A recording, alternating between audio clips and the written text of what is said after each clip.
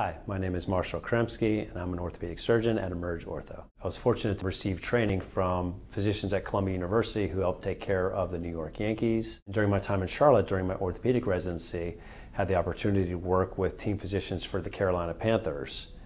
I had the greatest exposure to Tommy John injuries and treating overhead throwing athletes at the Andrews Institute in Birmingham, Alabama, where I spent a fellowship year in sports medicine under the direction of Dr. James Andrews.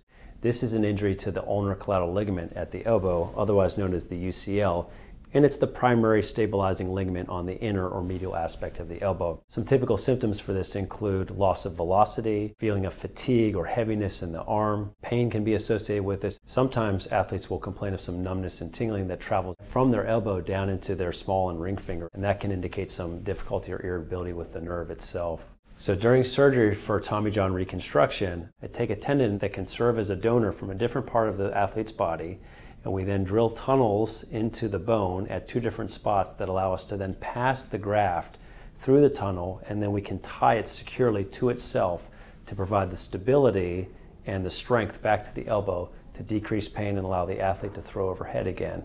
My name is Marshall Kuremsky. I'm an orthopedic surgeon at EmergeOrtho. I specialize in hand and upper extremity surgery and reconstruction, and also sports medicine and arthroscopic surgery of the shoulder, elbow, and knee.